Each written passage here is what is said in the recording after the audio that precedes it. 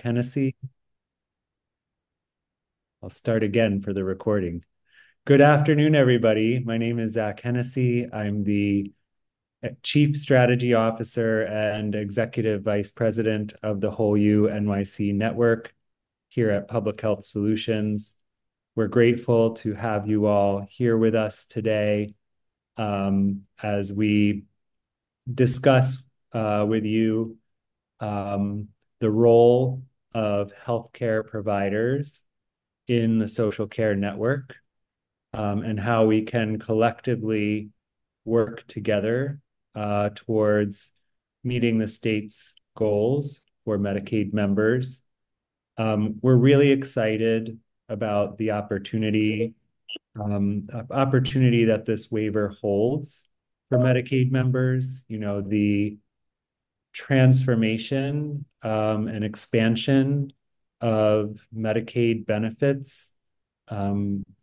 We're at a time and a place now to start considering health insurance being able to pay for rental assistance, for utilities, for food, for incredible things needed that for Medicaid members in a way that's never been done before. And so we are, we are learning new things every day about the state's vision and the policy. So we wanted to begin to share at a very basic level what we know and what we don't know yet. But I encourage you all to share today's presentation with any of your colleagues within your organization or in your network of healthcare partners, to be sure that as many people who support members in Brooklyn, Queens, Once and we get it, you know what Manhattan I'm saying? have access to these resources. So with that, I will kick it over to Natalie Tobier. She is our Senior Director for Healthcare Community Partnerships Capacity Building. So Natalie? Thank you, Zach. Yes, great to have you all here today. I know many of you have been longtime participants in the Roadmap Advocacy Coalition led by Zach and Keisha, and some of you may have been at the CBO stakeholder meeting last week. And we have mentioned before that we're convening these smaller stakeholder groups to focus on the aspects of the SEN work that pertain to those groups. So this is the first of several healthcare provider stakeholder meetings that we intend to convene over the coming months. And what was she saying? Was she just saying that we have a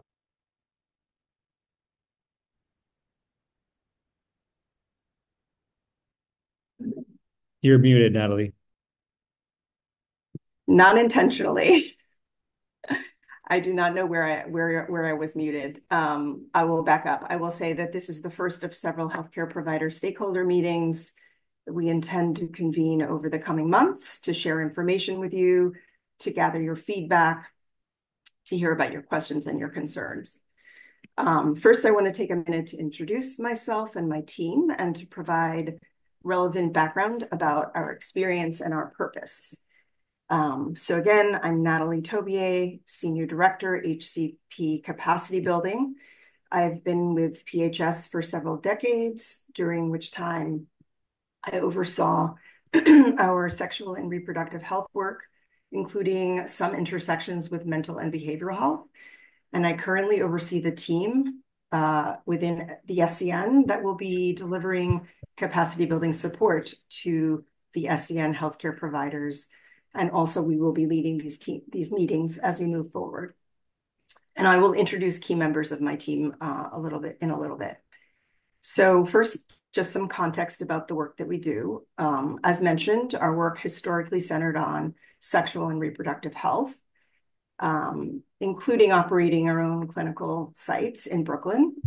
and also as in terms of serving as the Federal Family Planning Title X grantee in New York City for many decades. Through that, we administer funds in support of a network of family planning providers throughout New York City. And additionally, we have operated a SRH-focused capacity building program for over a decade. No, it's okay. I just have to read which up the time to fund it. It's very hard when people speak, which follows a quality improvement learning collaborative model that brings together clinical sites with the common aim of improving the quality of care, very often similar to the SCN, screening, referral, and counseling services.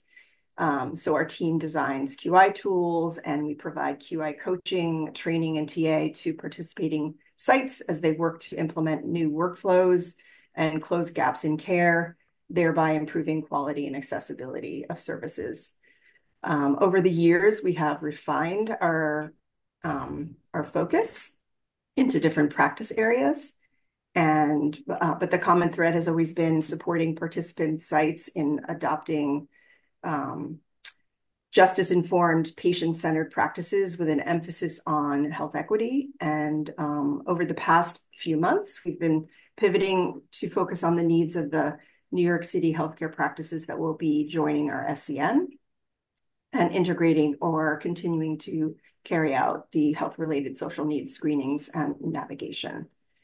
So in short, our team is responsible for setting and achieving goals and designing solutions that advance health equity within healthcare systems through capacity building projects rather. Our team applies best practices and innovative methods to the execution of scalable quality improvement projects, which aim to improve health equity and access in New York City. And then our team, as very specific to the SCN, will support the trustworthy integration of health-related social needs screening and community resources into a broad range of healthcare settings. So I don't know I think we should go to the next slide where the agenda is. I forgot to move the slide. So 2 more. Yeah, there we go. So today we will cover different pathways for healthcare providers to participate in the SCN. And we will describe at a very high level the ways in which our team will interact with those providers who join the SCN. In terms of questions, I doubt that there's very many at this point, but what we will do is pause at the end of the subsequent section where we talk about joining the SCN to give you an opportunity to ask questions, and we'll do our best if we can to answer them. If not, we will certainly get back to you when we're able to in answer to those questions. So please feel free to put your questions into the chat as we go forward. So before I pass it over, I would like to take a moment to introduce 2 of my colleagues who will be walking us through the agenda items today. They are Julia Keegan, who is the Director of HCP Capacity Building for the SCN, and Leah Hargarden, who is the Quality Improvement and Evaluation Manager for the team. I also want to mention we have on the call with us today Desiree Caro, who is our Director on the Title X side and who also is lead on training initiatives, and Diana Bermudez, who is the Senior Program Manager on our team, who will be supporting our work on the SCN, as well as on Title X. So over to you, Julia. All right, great. Thank you, Natalie, for getting us started. Welcome again, everyone. My name is Julia Keegan. I use she, her pronouns. As Natalie said, I'm the Director of Healthcare Community Partnerships Capacity Building. I recognize many names, which is very nice, from the various projects and programs that our team has led, including our Title X work. So we're very glad to have you here. I'm very appreciative that you took this time on a Friday afternoon to join us for this first healthcare provider workgroup meeting. I'm not going to take too much time in this meeting to provide a detailed background on our social care network. Some of you may have attended our recent Roadmap Advocacy Coalition meetings. Our last one on August 15th has a lot of really great information about how PHS plans to lead our SCN. I recommend checking that out if you haven't seen it. It's on PHS's public YouTube channel. We can share that when we share out the materials from this meeting as well. There's lots of great detail that Zach and Keisha shared on that call about our SCN at large. But as Natalie said, today we're going to be really focused on you all as healthcare providers and what the opportunities are to partner with and interact with our social care network in New York City. You can go on to the next slide, Desiree, please. Would you keep going? And one more. Great, thanks.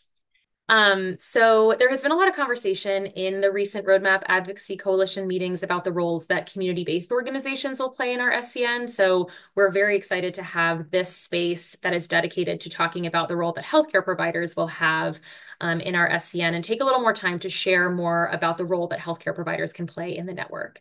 So healthcare providers are critical members of our SCN, especially in terms of screening Medicaid members and providing an entry point to our social care network for folks who need access to community-based services. We've had quite a few questions about what differentiates a CBO from a healthcare provider within the SCN. So I want to start by level setting and providing some clarity there around what a healthcare provider is as it relates to our social care network. And so based on New York State's guidance, we are defining a healthcare provider as an entity that provides healthcare and or behavioral health services to individuals, including Medicaid members. This includes a variety of provider types and different healthcare entities, hospitals, health systems, primary care practices, community-based clinics, federally qualified health centers, behavioral health providers, substance use treatment centers, health homes, patient-centered medical homes, IPAs. There are a lot of different providers that fit into the definition here. And when we move forward in the future with solicitations for formally joining the network, there will be far more detail there as well for you to reference. In addition to being a healthcare provider, some of your organizations may meet the requirements for a community-based organization partner of our social care network, and you may have already applied as a CBO through our initial CBO application process that took place last month. If that is the case, if that is your organization, I just want to flag that you don't need to join the network separately as a healthcare provider, nor complete the healthcare provider RFA or contracting process that I'll describe very briefly later on. Network partners need one contract with PHS for their participation in the SCN, and that contract should encompass all of their planned services that they intend to deliver as a part of the network. So just for anybody who has gone through that CBO application process, you do not need to join in a separate way as a healthcare provider. There will be, a variety of roles that healthcare providers play in the network as far as service delivery goes.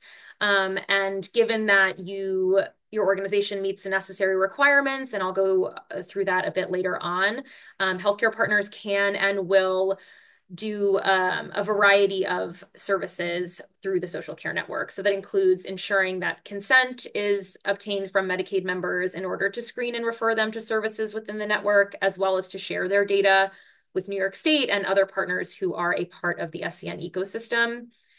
Consent will need to be collected from every client as a question 0 of the screening process, and the language for that consent is currently in development by New York State. I mentioned earlier that healthcare providers will play a really critical role in screening Medicaid members to assess for health-related social needs and ensure that they are being referred to providers for service delivery. Screenings that are conducted within the network must use the Accountable Health Communities or AHC screening tool. It is a screening tool that is used all across the country, and the New York State approved version of this tool encompasses several different domains of health-related social needs, housing, utilities, food, transportation, education, employment, and interpersonal violence. Healthcare providers can navigate Medicaid members to appropriate community-based resources that meet the needs that are identified through screening. Some of your organizations may be service providers beyond healthcare and offer various food, housing, or transportation-related services. These are what we're calling in the SCN enhanced care services that will also be reimbursable through the social care network. And some of you may have also applied to serve on our governance committee as a healthcare provider representative. And last, I just want to mention that we also want to ensure that healthcare providers are serving an active role as participants in the network, and that'll include engaging in capacity building and collaborative learning with other healthcare providers within the network. And Leah is going to talk in more detail about that later on. So one does not need to provide all of the services that I've just described, but there are many opportunities for healthcare providers based on the services that you are offering to provide them through our social care network. Next slide, please. So how a healthcare provider partners with our social care network will really depend on how they choose to integrate with the network from an infrastructure standpoint. There is a graphic on the screen that you can follow as I talk through some of these briefly. PHS, some of you may know and have worked with us in using the data and IT platform Unite Us, which will be our sole platform used for SCN services. That includes screening, navigation, and those enhanced care services that I mentioned earlier. Healthcare partners that choose to onboard to and use the Unite Us platform as their sole technology solution for SCN services will be able to serve a similar role in our SCN to the CBOs, which is that they are able to join the network as a partner, provide screening, navigation, or even enhanced care services if your agencies deliver that, and to be reimbursed for those services. Healthcare providers also uniquely have the opportunity to alternatively use a data and IT platform that is interoperable with our network's data and IT platform. This is the middle track here. I do want to be quite clear that it will be the responsibility of your organization to ensure that interoperability, and the timeline for some of the statewide systems that need to be in place for that interoperability to happen is not entirely clear just yet. And based on what we know from New York State, we do know that this interoperability route will allow healthcare providers to be paid for screening in year one. It's possible that services beyond screening may be reimbursable by this interoperability pathway, but we don't anticipate that being an available option in the near term. So if you are seeking or interested in reimbursement for navigation or enhanced care services, you must onboard and use Unite Us. There are some healthcare providers I know that will not use Unite Us or will not establish interoperability with our systems. And those healthcare providers will not be eligible for reimbursement for the services they provide for related to the SCN. We don't quite know yet what the process will look like for those healthcare providers to interact with the network, but we certainly are in the process of figuring that out and understanding how folks who don't fall into the first two buckets can still interact with our network and ensure that folks are gaining access to the services that they need through the SCN. I recognize that many of you, if not all, are providing services that are Medicaid reimbursable. And for those of you who will join the network through a reimbursable pathway for one of those first two pathways, I just want to make a quick note about New York State requirements regarding duplication of services and payment. So SCN network partners or providers will only be reimbursed for SCN services if they have not been reimbursed from another source for those services. So a couple examples that we already have concretely is that health homes may only be reimbursed for screening and referral to or delivery of enhanced care services. It will exclude any services that already are within their existing paid scope of work. Similarly, FQHCs may be reimbursed for SCN services, but that is only if those services are not being reimbursed, like that particular service is not reimbursed by Medicaid fee-for-service, Medicaid managed care, or a third-party payer. As I mentioned earlier, we will be conducting a formal process to bring folks, healthcare partners on as network partners in our social care network. We anticipate that down the line there will be a request for applications and a formal contracting process that will be necessary to ensure that reimbursement is possible for folks who want to take one of those two routes for reimbursable social care network services. And we will share as much information about that as we can when we have it available. And we'll certainly be in communication in these work group meetings as well as via email. I would like to make one last note about sort of scaling up to our social care network services, and note that there may be providers who would like to go live early as early members of our social care network.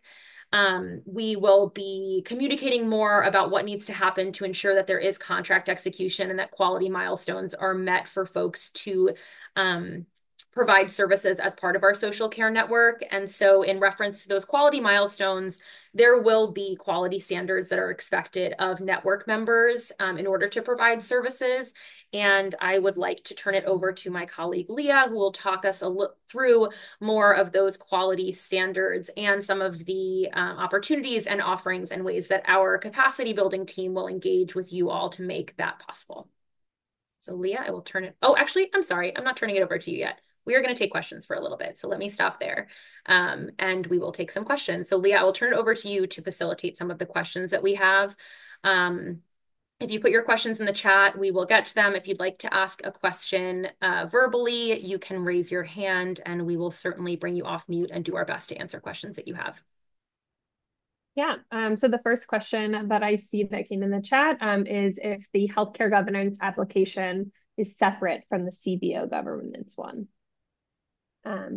Julia, or I believe it's separate. My understanding is that it is. No, There was only one governance application that was. there was one governance. Zach, you're breaking Sorry. up. Go ahead, Keisha. But I'll just maybe clarify that there was only one governance application that was released several weeks back alongside the CBO network application. However, as a part of kind of the requirements for the governing body, it can include organizations above and beyond CBO, including healthcare, care management providers, government, and others. And so that application was comprehensive in that it allowed organizations that weren't CBOs to also submit an application to participate on the governing body. So we will not be releasing another governing body application. Great. The next question I see is, it says there appears to be some confusion about the role of health home CMAs as healthcare providers versus CBOs, especially those that provide direct services, example, food and housing. Am I understanding correctly that they can enroll as both a healthcare and CBO provider with PHS? Keisha, do you want to take that one? There will be some limitations on health home reimbursable services. We don't have all the details, but it appears that the navigation component may be viewed as, in certain circumstances, as duplicative. So health homes should be able to be reimbursed for screening and should be able to be reimbursed for services, but not navigation in all cases. There is a second version of the operations manual, which we expect imminently from the state, to resolve some questions about limitations on healthcare partners, including health homes and community health centers. Thank you for that. Can I just clarify one thing, the distinction between the health homes and the care management agencies? And I think that's where that question was leading. The care management agencies having a range of services outside of health homes being one portion of their business, and allowing them to also contract around their additional services that they provide that may be direct services for that navigation. They should be able to, okay. and outside of the specific limitations on health home navigation, if there were other populations or they weren't doing that specific form of case management, we think they should be eligible to do that as well. Great, thank you. And we're working with DOH around that updated language, so appreciate any additional feedback you may have on that as well. Thank you. The next question I see is, can screening be completed over the phone? And if so, how can consent be collected?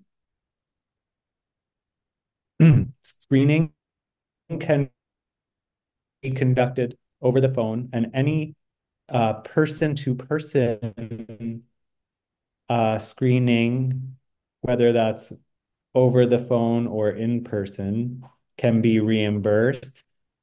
Self-screening or um, any other form of non-human Zach, encounter you're very breaking is up, not so it's reimbursable. hard to hear Oh, your I'm answer. sorry. I'll turn to Keisha for this Yeah, to I answer think that. I maybe apologize. just the second part is any kind of member, patient, client self-screen is non-reimbursable, but screenings where there is a direct encounter, whether it's in person or via phone, would be reimbursable. But the question has to do with consent. How can consent be collected, right? I mean, if you're, for example, as an example, if you're on the phone with the client, but you're utilizing Unitas, there is an opportunity to capture that consent as a part of the screening process. So then that would be verbal consent, or do we have to send something to the client to sign? No, my understanding is the verbal consent that you've documented would be appropriate. Great. Sorry, this is Chris Joseph. I also know that Unite Us has the option for pushing a link to collect consent via text. There's multiple ways, and it might behoove the group to see that demonstrated. But there is a way to collect consent verbally, via text, or in writing through the Unite Us platform. Thank you, Chris. The next question I see is, will healthcare partners receive any financial assistance from PHS to onboard Unitas, or is there a group discount? And I think there was a similar question around a cost of Unitas.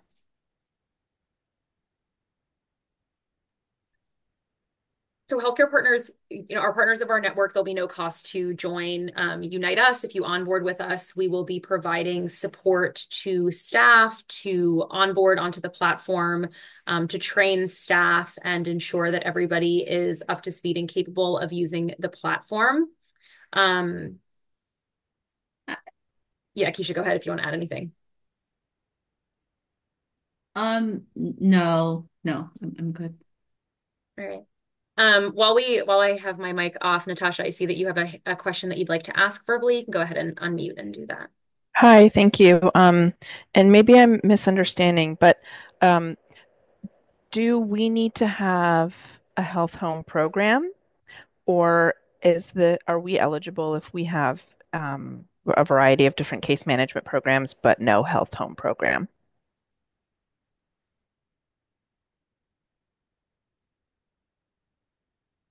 You do not need to be a health home. Great. Thank you. I have a question. Kevin Howell here. So can you create a distinction between because with the idea of a text, sending out a text, and somebody filling out a form, would that be considered a self-screening? Yes, it's not reimbursable. Okay. So anything that the consumer or does by themselves would be considered self-screening, whatever method of screening that is provided, or the medium of screening. Yeah, Yes, I'm opening the manual to clarify that, because there was some verbiage in the manual that said you can't screen via text. You can only send a link to, for example, our self-screen on the website to do it. So let me just kind of confirm the language as written in the manual, given that there was some language specifically to screening via text versus sending a link via text that would direct them to, for example, our screening tool on the website. Yeah, that's an important distinction. But then also I would say that if that self-screening is a pathway to navigation, then you could be reimbursed for the navigation, even if the screening was not a billable screening encounter. but the screening was a self-screening, then the navigation could still. And Kevin, I found the language, it said screenings should not be conducted through text. However, they can be navigated to the online screening tool via text. So while that you can't, send something via text and request responses to that via text, but there Get a will link. be an ability to link them out to, for Hmm. example, a screening tool on the web that they could Yes. self-screen. No, definitely. Yeah, there'll be a link in the text, and they'll click on that link, and it will take them to the website, and Correct. yeah, got it. One question regarding the health homes. Wait, can we go back to we were reading the questions in the chat, and then we'll go to people who raise their hand just to keep some consistency. So Leah, do you want to go back?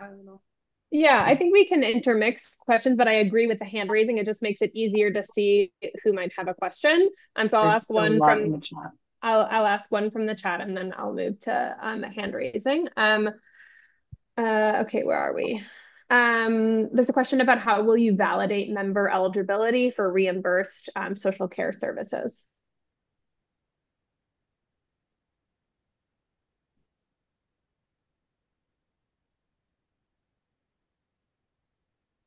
Sorry, what was the question again? Yeah, how do you validate member eligibility for Oh. reimbursed social care services? Oh, there's a very specific workflow that the state has outlined in the operations manual that those individuals that navigate on behalf of the network will execute. There, a series of steps that take place after screening where some of it will be, for example, if you utilize Unitas, some of it will be configured in the Unitas platform through some electronic logic that would inform the navigator of that client patient member's eligibility for those enhanced care services to allow them to then navigate them to those SCN services. So there will definitely be training on this workflow because for some of our navigators, including PHS navigators, it's a new process, but we anticipate that there will be some electronic configuration in the Unitas platform to support that process. Great. We can go to a hand raise. I see Torian. Yeah, thank you. I wanted to ask about, go back to Unitas. Can you hear me? Yep. Oh, okay, great. Yeah, I want to go back to the points around Unitas. For healthcare partners who are looking at both of the social care technology platforms, really interested to understand that. I don't know if Keisha, you were speaking to this about the capacity that's going to be provided for the partners, specifically around like the network access and also having the capability to integrate into our electronic health records. Is that something that PHS will provide resources for, or is that on the healthcare partners to do? It's the latter. If you're utilizing Unitas, I think that makes it easier. The state has been very clear in that capacity building funds will only be available to organizations participating in the network as CBOs, and so any kind of cost associated with integrating with our networks platform, if the kind of QE path that Julia mentioned earlier is not undertaken, it would be on the provider to assume those costs. Copy. Thank you. Bradley, I see your hand is raised. I just want to clarify about the existing health homes. The care managers would be able to bill for screenings only, or Yes, and services, and the languages on navigation says that if they are currently providing and for health-related social needs, that they cannot duplicate, they cannot bill for the navigation. you went out for a second there. I didn't hear part of what you said. Just screening alone is what I'm hearing.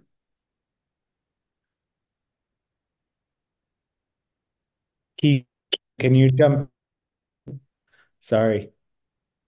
I cannot, and I will admit that the health home one is one that I'm not as confident answering. That would probably be the one, Zach, where I would definitely defer to you on that one.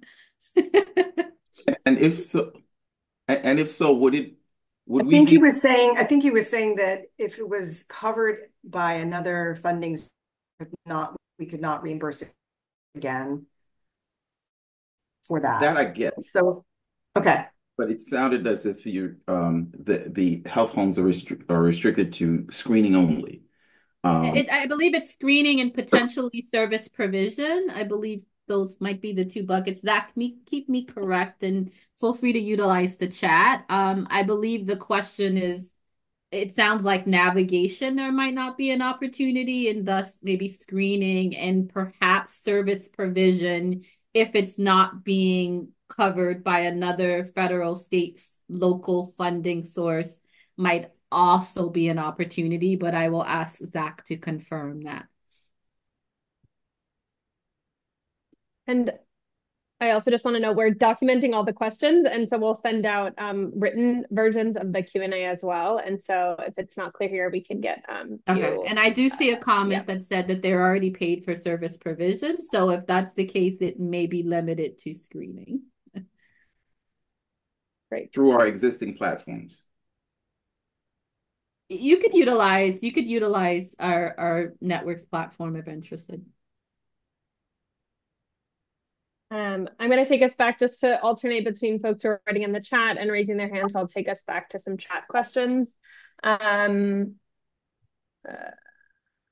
is there an option to use the prepare tool instead of the AHC tool? Oh, Go ahead. I was to say for the social care network, the New York State requirement for reimbursement is that the accountable health communities tool is used, that AHC tool. At this time, we don't have a plan set out for any other tools to be able to integrate with the network or be reimbursable. So for New York State guidance, we are going to be using the AHC tool for screening. Julia, how will we know whether a patient has already been screened? Will this be visible in Unite Us? Yes, and this is also a process that we'll still need to kind of work out in collaboration with our QE partners. Definitely if the screening has taken place in Unite Us, you would see it. There is also an expectation that all of the networks are, partnering with a qualified entity to support data sharing, not just to the Shiny, but across kind of the SCN ecosystem. And so based on some of the requirements as defined in the operating manual, this would also be, screenings that take place outside of the network and or the network's referral platform. And so we're still thinking through like what the actual workflow will look like, but our assumption is that there would be the ability through our QA partners to also have access to screening information that or know when screenings have taken place outside the network as well. Great. Thank you, Keisha. And I'll just call out, it looks like Zach was able to answer a question in the chat. So somebody asked about a copy of the operations manual and if it was finalized. And Zach shared that the first version is not a public document, but we hope that the second version is able to be shared soon. And I will go to Devika. You have your hand up.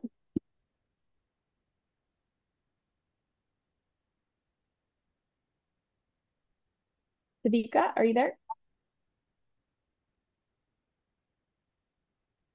Can you hear me? Now we can hear you. Okay, sorry. I have two questions. First question is, can you help elaborate on health homes and SCN provider reimbursement? Since they both use separate billing tools, how does these systems ensure no duplication? And my second question is, what are the guidelines from DOH towards the HRSN screening that are reimbursable, while many healthcare providers who also screen patients and submit claims for Z codes through SDOH screening tools like Prepare?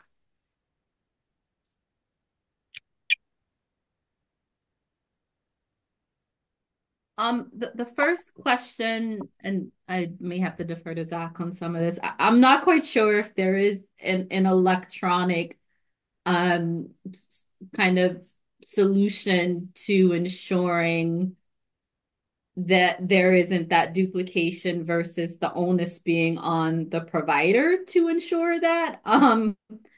I'll try to see if there's any language in the manual during this meeting, but I think there's an expectation that the provider is ensuring that it's not a duplicate versus there being any requirement that the distinct and discrete platforms that you utilize identifying any duplication. And then I'm not quite sure. I might you repeat the second part of your question again? Sure. So for example, many health centers or clinics does prepare school tool screening, which entails, similar SDH screenings in terms bills for Z codes. How does DOH has any guideline in terms of how does that entail with HRSN screening, which are somewhat similar screening tools? Just want to make sure that, the guidelines are clear in terms of Yeah. we're not when we're developing workflow. I mean, the only screenings that will be reimbursable under the waiver, and these are kind of, again, under the SCN, not necessarily other workflows and mechanisms that you have in place today. The only screening that will be reimbursed under the waiver are screenings that take place using the AHC tool or kind of a comparable equivalent, which essentially does have mapping that is the exact same question. So in some ways, it's really the AHC tool. Those are the only screenings that will be reimbursable under the SCN. Thank you, Keisha. I see Yuri has a hand up. Hi, thank you. My questions were along the same lines of the prepare and whether Unitas is going to give us a report of who has been screened. So most of them have been asked, but I guess the one that I can add right now, for patients that are being served both by Somos and Public Health Solutions, and certainly many of our patients move through the different boroughs. What are the strategies for data sharing, or like how do we plan to approach that part of the puzzle?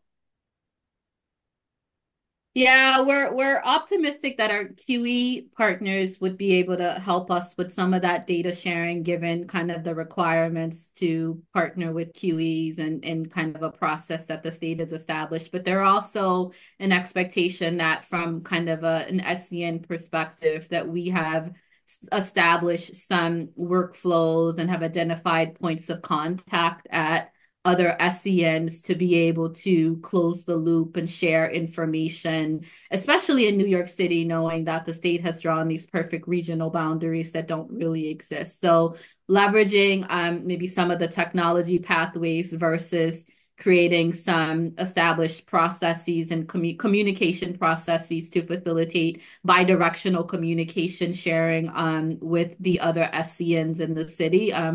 We are optimistic that will assist, and we'll have to kind of refine workflows based on lessons learned if we start to roll these out.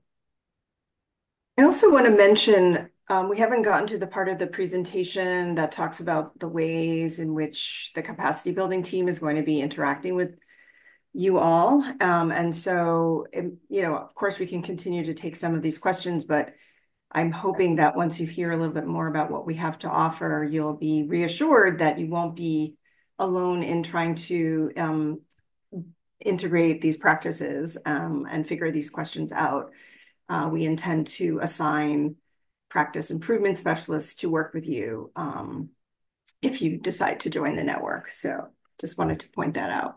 On that note, Natalie, let's take one more question from the chat, and then Leah, let's move on to that section. Okay.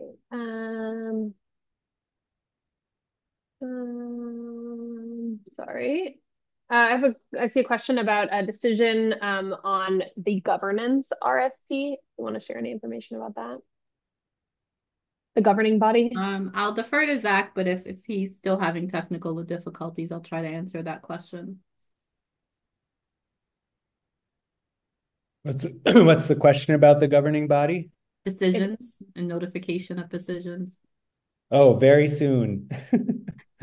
We're just proceeding with the selections have been made and they're proceeding to the board for ratification. And then as soon as they are ratified, hopefully next week, we will be notifying folks.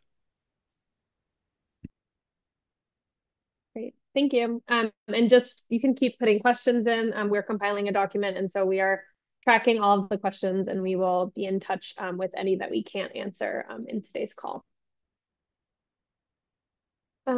Great, so I think we're going to move on to the next section. Desiree, you can go to the next slide. Oh, that was the question slide. Awesome. Yeah, so now I'm going to be speaking a little bit about kind of the quality standards, as Julia alluded to earlier, and then also, as Natalie was speaking to, kind of what we can offer as a capacity building team and kind of our role in helping to support you through this process. You can go to the next slide. So we do anticipate kind of with all of this work, there are going to be certain kind of things that we're tracking and monitoring as relating to quantitative numbers, like number of screenings, number of assessments, all of that from kind of a performance tracking standpoint. We're not getting into that in today's call. It's just kind of used for context of there are going to be those kind of numbers that we're looking at, but we also really we don't want to understate the importance of the quality of all of this work and how we want to go about it as the social care network lead entity. And so we really want our screening navigation and services to be provided in a patient-centered, culturally and linguistically relevant, trauma-informed, and kind of peer-delivered manner. And we want to make sure that those the services that are provided in the SCN are representative of those quality standards. And really the role of our team is to be there to support healthcare providers, you all, to meet these specific standards and be able to participate in the SCN in whatever manner that you wish to participate. And so our team really uses a framework of helping you as a site assess where you are on a quality continuum for screening and services and come up with a plan to figure out how to kind of reach proficiency in these standards. So we are really here as a support and kind of to help you along that quality continuum. You can go to the next slide. And we can kind of back this up with our experience of doing this. So Natalie spoke a little bit about this at the beginning, but we have over 10 years leading quality improvement, capacity building, and research and evaluation initiatives across over 100 healthcare partners in the New York area. And our general approach of kind of what we provide to those partners that we work with, we promote the use of evidence-based practices, we assist with goal setting, we provide specialized trainings, quality improvement coaching, individualized technical assistance to really get at what an individual site may need, and then also sustainability planning with the goal that the work that we do with a site in a kind of structured manner is able to be continued beyond our time with them and really sustainable into the future. Next slide, please. And kind of the way we package our capacity building work, it tends to be in the model that we follow, which is a quality improvement learning collaborative model, which brings teams together around a common aim and has key features of obviously capacity building, a goal to kind of build internal expertise and QI methodology, again, meant to be sustained beyond our initial work with them, with the idea that leading to long-term sustainable improvements. This model also really promotes the use of shared learning. So participants are able to engage in peer learning and exchange insights and strategies of things that they're facing around this common goal and aim. And then finally, data-driven improvement. So ensuring that teams are using data to identify areas of improvement and then also track their progress over time. And so those are kind of the key features of the general quality improvement learning collaborative model that our team likes to follow. And then specifically, we tend to follow the Institute for Healthcare Improvement's Breakthrough Series Collaborative, which is a specific type of quality improvement learning collaborative. And this model brings organizations together again around a common clinical or operational challenge. And so in this case, it's going to be, integrating the screening practices, navigation, service provision into your practices. And then participating organizations are guided through cycles of group learning sessions. So again, coming together, sharing what's been going well, what challenges you're facing, and an opportunity to learn and share with each other. And then individual action periods where sites are able to apply that knowledge, kind of what they're learning at their individual site level, and test out different things that are proven to be best practices as it relates to this content, and perform plan, do, study, act cycles to see kind of what's working, what's not, and then come back to the group learning session and repeat and repeat. And all throughout the process, collecting data to ensure that we have a really good idea of what's working and what's not, and where we might need to modify. Next slide, please. And so kind of what this means for you all in terms of what you could expect working with us over the next 2+ years, and working with the capacity building team if you are joining our network.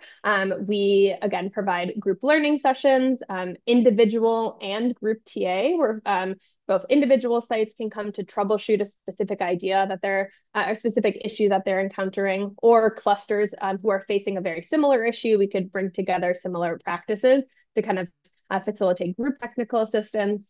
Training, there's going to be a whole suite of different trainings that we're going to be able to offer to really support this process. And then the use of quality improvement and evaluation tools to support this capacity building work. We have a suite of tools that we've used and that we've found to be very effective in our capacity building work. So those will definitely be on offer. And then in general, just a meet you where you are approach. Our team takes that approach very seriously. And we understand that folks are coming in with a variety of backgrounds in terms of where they are on the quality and the spectrum of being able to provide these services. And they're coming in with different limitations and strengths. And we really want to ensure that we're meeting where you're at and providing very specific assistance to help you move along the continuum.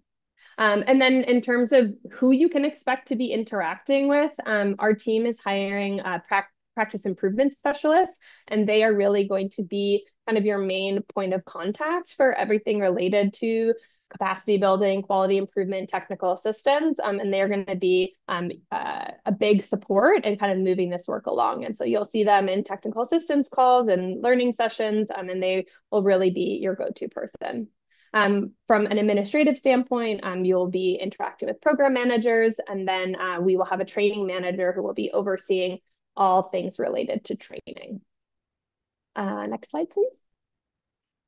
And then we know that this is a lot of information, and we're going to be working, over the next 2 years. And so we just want to slate out what are kind of the immediate priorities of what we can be looking to in the next few months as it relates to training and TA. And so we will want to make sure that everyone is, versed in the Unite Us platform. They also have a basic training on the AHC tool, acknowledging that there will be a need for more specific advanced trainings. It's not just going to be one training and done, but this will kind of be the basic AHC tool training. And then also making sure that folks have a foundational knowledge in person-centered screening practices. That's a big term, and it encompasses a lot, but we really want to make sure that we're doing something immediately at the beginning to support ensuring that the practices, that the screenings are being done in a person-centered way. I think that was all I had for my slides. So I think we'll have some more time to answer some additional questions. We have about a half an hour, and so we can try to make our way through other questions. I'm not sure if any additional questions came in during that section, Julia. Yeah, Desiree, if you could take down the slides, I think that's fine for the section to have them down. I want to prioritize if folks have questions about anything that Leah presented on related to capacity building, to support, and then we can obviously, with the time we have left, try to answer questions that have not been answered from the first section. So I'm just going to take I see Zach has been diligently answering questions in the chat. So if you haven't been following there, take a look and see if he's answered one of your recent questions. I will take a question from the chat from earlier that relates to the fee schedule that Zach also answered in the chat. If folks have questions about Leah's section, please raise your hand or put them in the chat. We'll come to those first. But the question in the chat is, has the fee schedule for the screening and enhanced services been released yet? And we also had a question in the chat earlier about whether there is a specific breakdown or what are considered enhanced HRSN services. So I mentioned earlier that there are these buckets of the enhanced care services under the social care network. That's food, housing, transportation, and there's some care management as well that are considered enhanced care services. Without going through a full list of them, it's quite long. It will be released with the fee schedule when that is finalized. As Zach said, the fee schedule is still under development, but there are services within those four categories that are considered enhanced care services. There were, I see Therese from Apicha has your hand up. Go ahead. Why don't you ask a question verbally?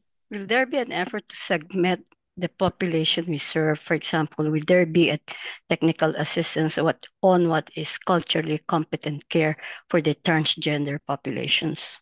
Leah, can you take that one?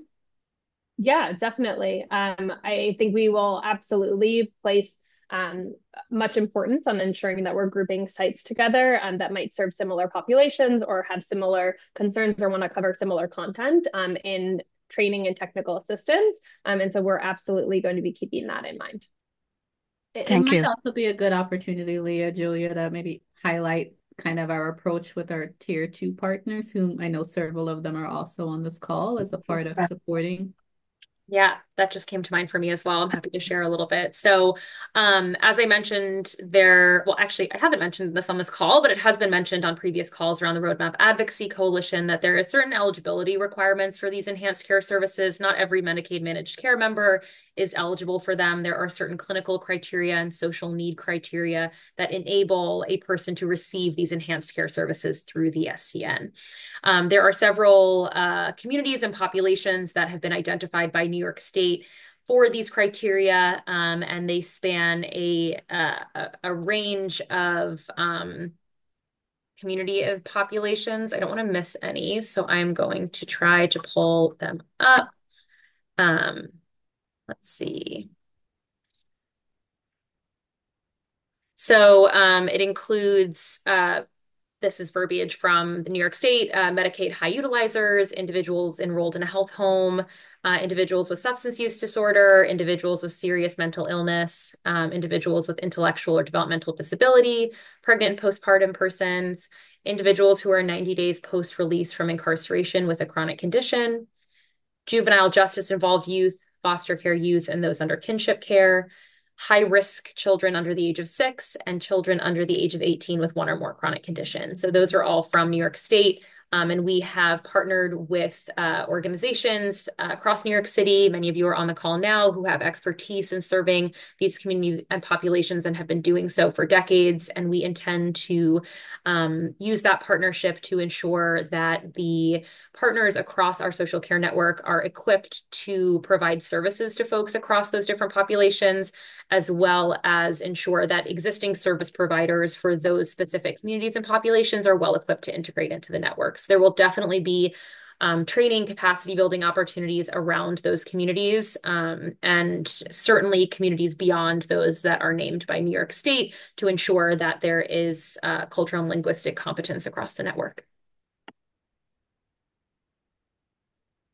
All right, let's take a couple more questions.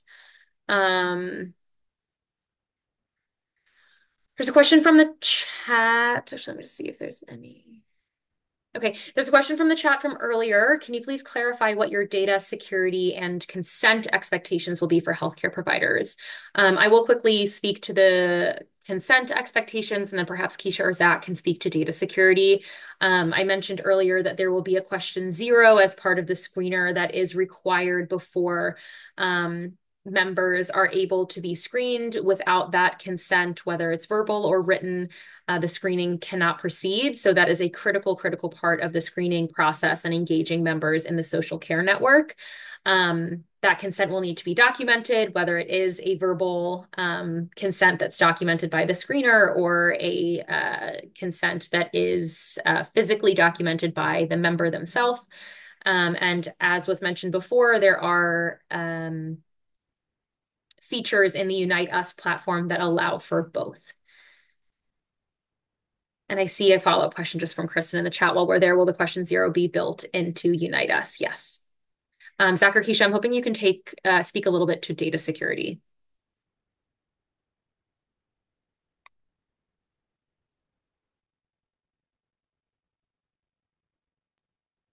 What specifically about data security? What are the requirements?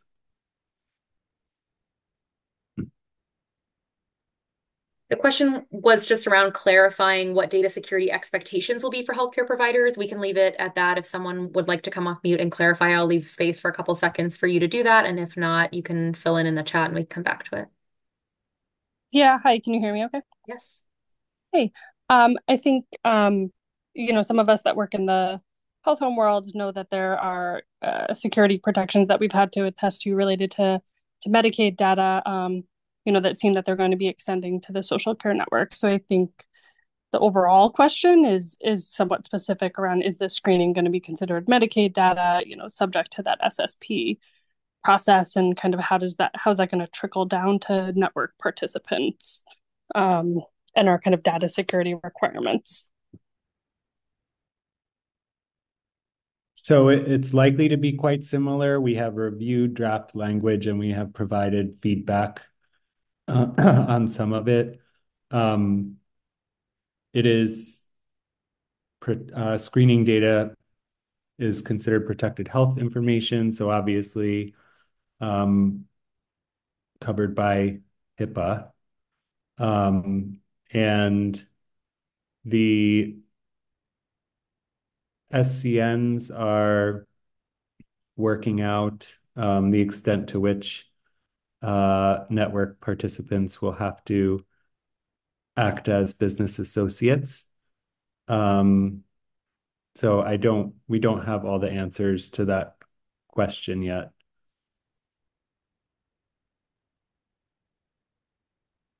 Thanks, Zach. Cindy, I see you have your hand up. You're welcome to come off mute and ask your question. Hi, yes. So just to clarify, and I'm sorry if this question was already answered. So one screening per individual per year, no matter if it was done by a healthcare provider or a CBO. And then there will be a platform where both CBOs and healthcare providers can see if that individual had a screening already. Yes, that is correct. So the requirements from New York State are that a screening can be done or is reimbursable once per year unless there is a life event that warrants rescreening. All of this, I know there are so many questions. There will be more detail on all of these requirements once folks are a part of the network. So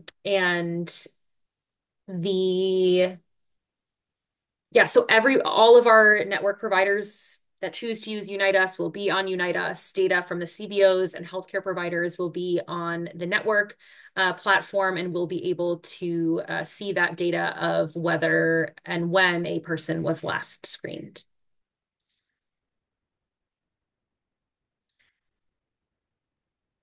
All right. All right, great. Thanks, Cindy. I want to take another question. There are two similar questions. One is in the chat. Can we touch on the application process for healthcare providers to join the network formally and how providers can access the application and when it is due? I saw there was also another question in the chat from earlier. If you are both a community-based organization and a healthcare organization, would you have to apply to the RFP? And there was another question, if a healthcare provider can provide CBO services but did not apply as a CBO, is there the ability to add that to their contract? So I can speak sort of on the whole to these questions here. So we are in the process of working with New York State to finalize contracting details and to understand how that impacts our timeline for releasing a request for applications for healthcare providers and being able to onboard folks with contracts. We hope to be able to do so as soon as possible, but unfortunately, I don't have a specific date to be able to share in this meeting here. We will certainly be in touch by email when we have more information to share. If not, then on future work group calls around timeline. But we do hope to be able to release an RFA for healthcare providers as soon as we can. If you meet the requirements for both a community-based organization and a healthcare provider, there are a few additional requirements for community-based organizations to join the network in that capacity. If you meet the requirements for both, you only need one contract to partner with PHS as a member of the SCN. So if you have applied already as a CBO through the process in August, where the CBO RFA was released, you do not need to reapply as a healthcare provider. If you are applying as a healthcare provider and you offer services beyond healthcare that perhaps fall into those buckets of enhanced care services, whether that be food, housing, transportation, care management, or you're planning to offer navigation services, that is also something that you can do through the healthcare provider application. So you would only need to apply through the healthcare provider RFA, and PHS during the contract process would work with you to identify the services that you intend to provide as a member of the network.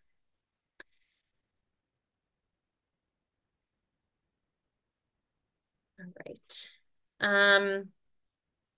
Leah, I know I don't see any hands up. If there are any other folks who want to ask a question verbally, please do that.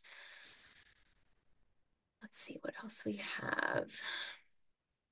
Leah, please feel free. Hi, this is. Oh, okay. Ashley, go ahead.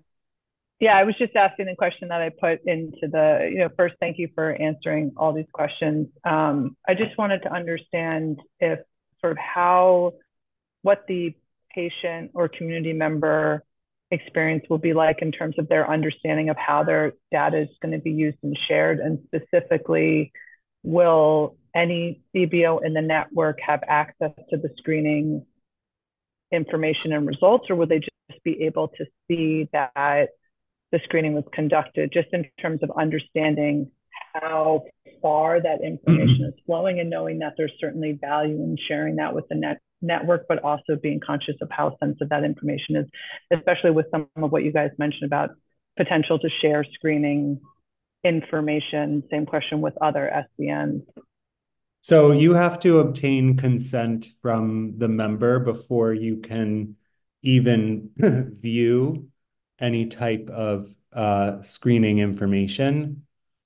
So there's sort of three steps of consent, and at each step of consent, you are requesting something different. So first, you're asking the member, do I have your permission to screen you and share the results with the health information exchange? The second question is, on the navigation side, do I have your permission to access your screening results? And then the third consent is, do I have your permission to share your food insecurity screening with our food and nutrition service providers? So there are 3 stages of consent that are outlined. In terms of what will be visible, there will be just unique role definitions for within community-based organizations for who can view information. So not everyone will be able to see if someone is a Medicaid member on the roster, see if they've been screened. They will that will be determined by, who has been designated within an organization to conduct screening. So there's a lot of protection in the policy of the state for in place for accessing this information through those kind of 3 levels of consent that I described.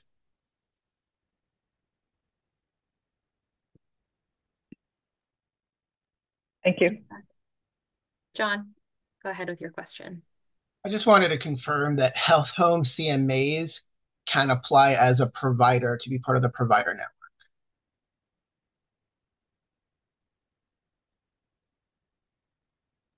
Zach, it sounds like you're taking all questions health homes here, so do you mind jumping in? I think that's a yes. Yeah, I think that's a yes also. But without having a final, operations manual, it's hard to be 100% definitive, but we think so. Great, thank you. All right. There was a question in the chat around are care managers able to bill for, are care managers able to bill for screenings only or also for navigation and service provision? And I will have a go at answering this question and then ask if anybody else on the team wants to weigh in. We are not being overly prescriptive in terms of which staff are eligible to provide services and whether that makes them reimbursable. We know across your organizations and across your settings, there are a wide range of staff types that are going to be offering different types of services. We know that a lot of folks use peer models, and we've heard from a lot of our partners that they would like to engage peers in screening. And as Leah said, peer-delivered services will certainly be a part of the support that we're able to provide around capacity building and quality standards. So there isn't a specific restriction on which staff are able to provide which services, as long as it is, within their scope of work, or if there's any licensure required to offer a specific service, that is in place. But I'll open it up if there's anyone on the PHS side that would like to add to that.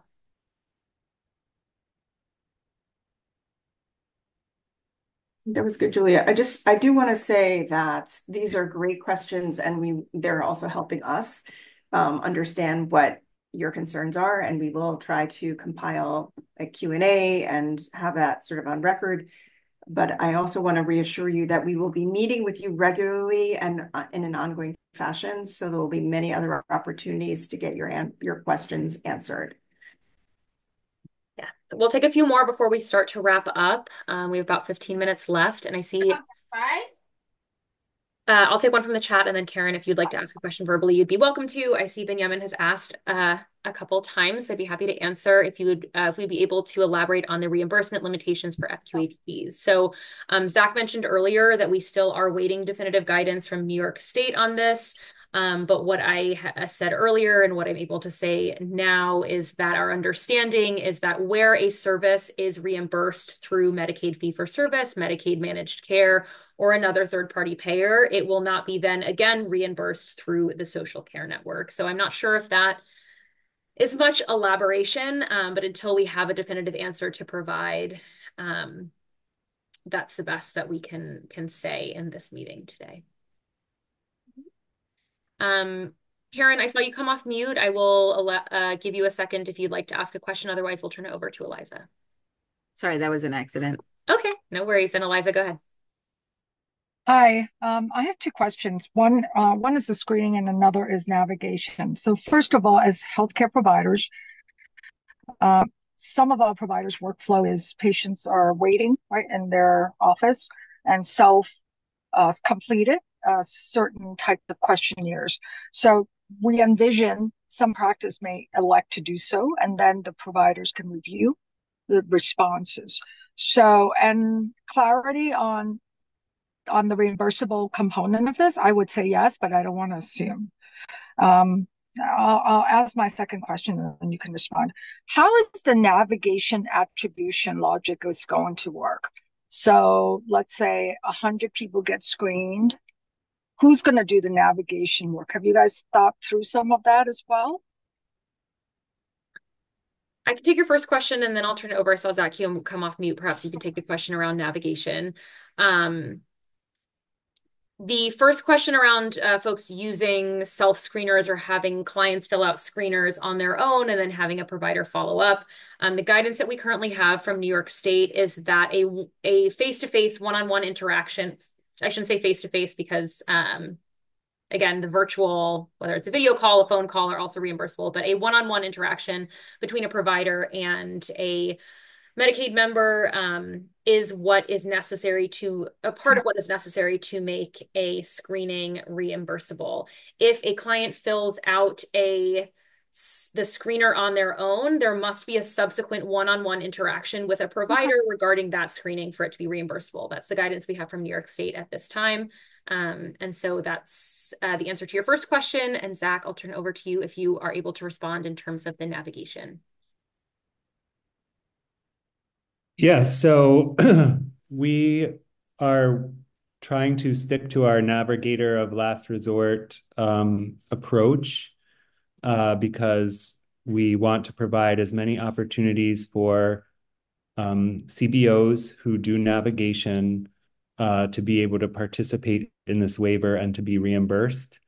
So we will have a small navigation team and that acts as a navigator of last resort for screenings that are not responded to by our contracted CBO navigation partners. I want to also emphasize that if healthcare partners are having difficulty thinking about how to do this process within the context of their clinical setting, there are many CBOs who are eager to do the screening and navigation, and they'd love to partner with practices. That could look different ways. It could be that they pick up at the point of navigation because you want the screening to happen, you want the screening to be in the EHR. Or it could be that they do the whole process on site. Those healthcare organizations that do join the data and IT platform, they may want to use their own community health workers that they have. There's so many different forms of practices. Some have social workers, some have community health workers, some have navigators.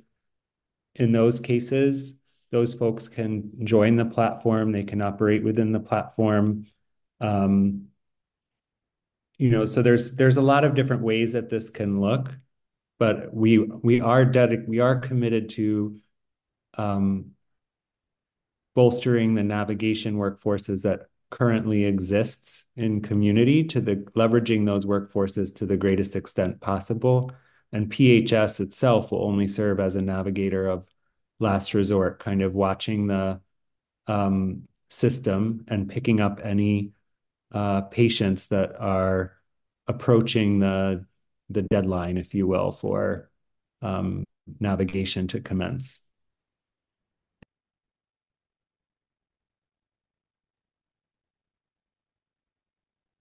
Okay, thanks. Great. I think we'll take if there's one last verbal question. Otherwise, I'll give a second for someone to raise their hand or come off mute if you have one, and we'll take a look through the questions that have been asked in the chat and see if there are any others that we're able to answer today.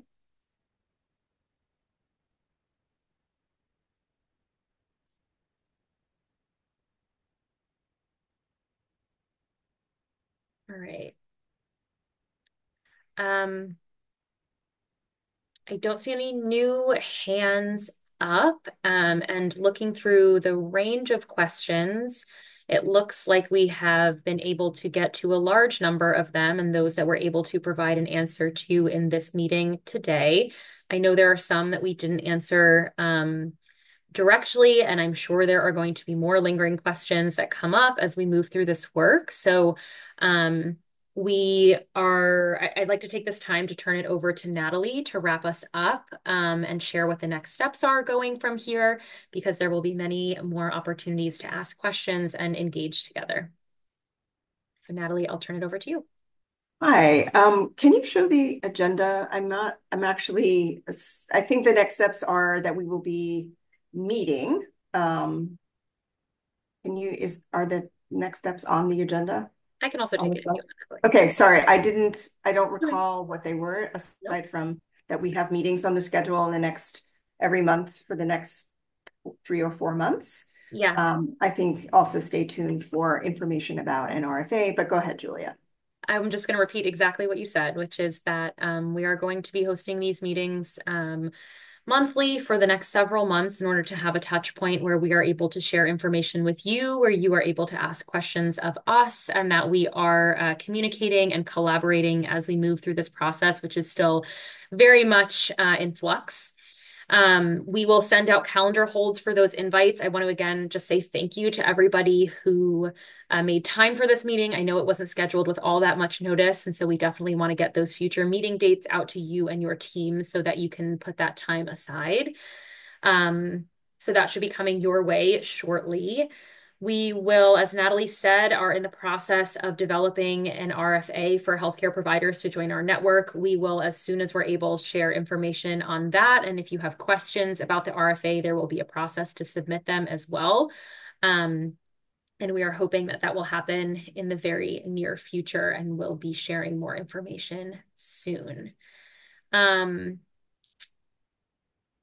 I will just open it up. Zach, Keisha, Leah, Natalie, anyone else on the team, if there's anything else you feel like we've missed. Otherwise, I'll wrap up. I would like to send us out with a little bit of hope and inspiration, because I know this work is hard.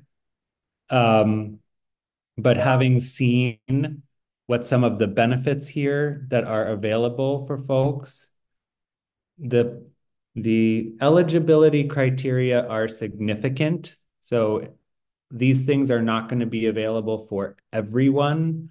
There are population-specific eligibility and then service-specific eligibility.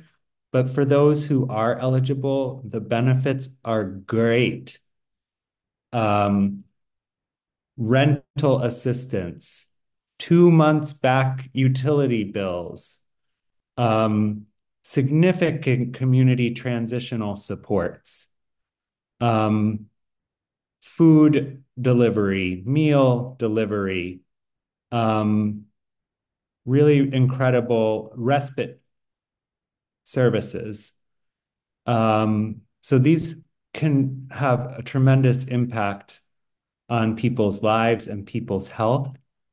So always our first priority is how do we work with you all to ensure there is good access to these, the best possible access we can achieve to these new benefits.